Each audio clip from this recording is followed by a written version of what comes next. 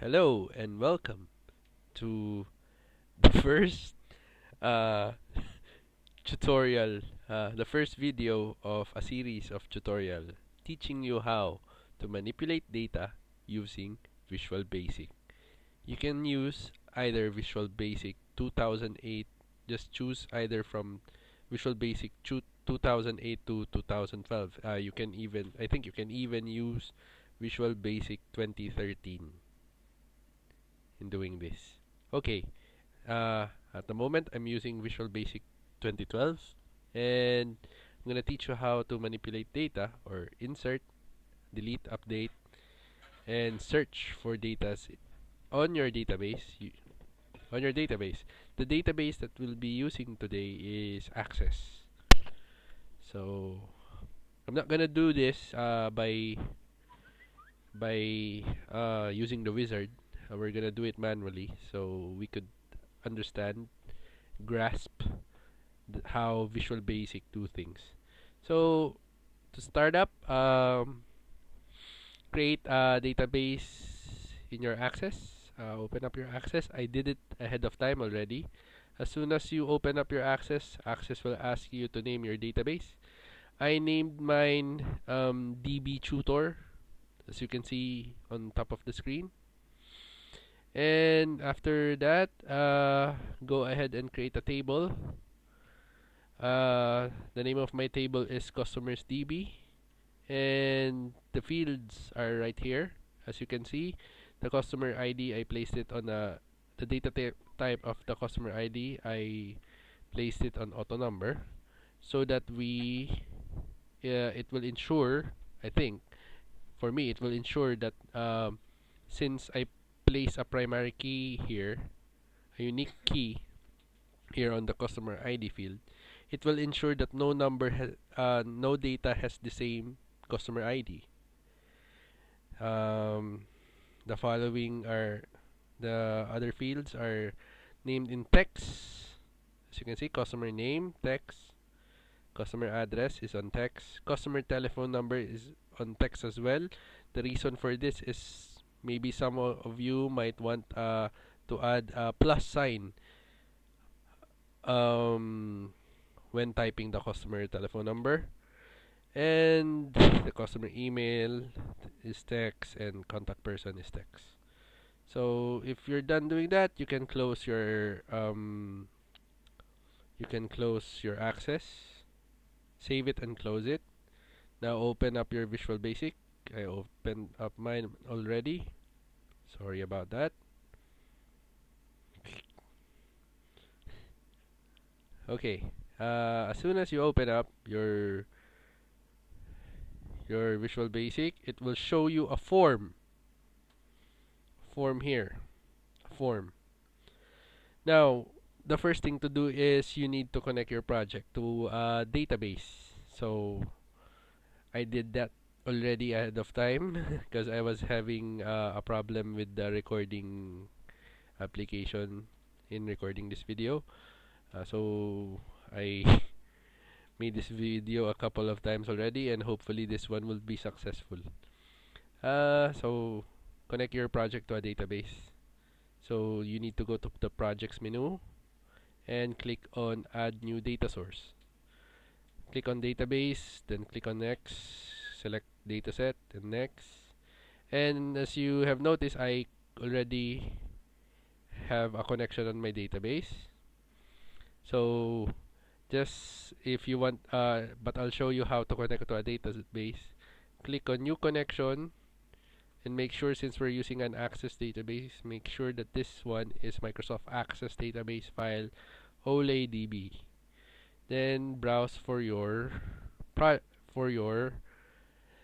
database. So as soon as you see your database, the location of your database, click open, then test the connection. If the connection succeeds, then press OK. After that, uh, press next. Then make sure to tick the tables and name your dataset. I named mine DB tutor DS. So when you're done doing that, just click finish. And as soon as you've done that, you would notice in your toolbox that data that Visual Basic has generated these three components for you: DB Tutor DS, Customer's Table Adapter, and the Table Adapter Manager. You will find that handy soon. And also, you will notice in your Solutions Explorer, you will notice that this two, the dbtutor.accdb and dbtutords.xsd, was generated also for you. So after that, you can proceed in designing your form. Click Go ahead and drag a menu strip to your form. After dragging one, name the first menu as file, and underneath it, name it customer database. After that, go to your Solutions Explorer. Here, as you can see, I have added a folder. I called it main forms. You can do that by just right clicking on your project and go to the add option and just click on new folder and name it main forms. After that, right click on the main form folder, then click on add and click on Windows form. Name that Windows form as customer dbvb. Okay, now as soon as you do that, a blank form will appear to you. After that, uh, click go ahead and create a menu strip again. Put a menu strip on your new form and put the following options on top of the form.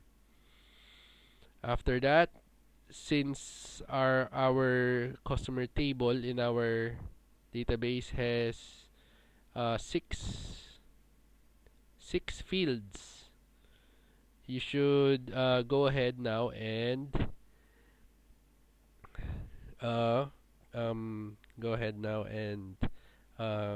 get some text boxes put some text boxes on your form.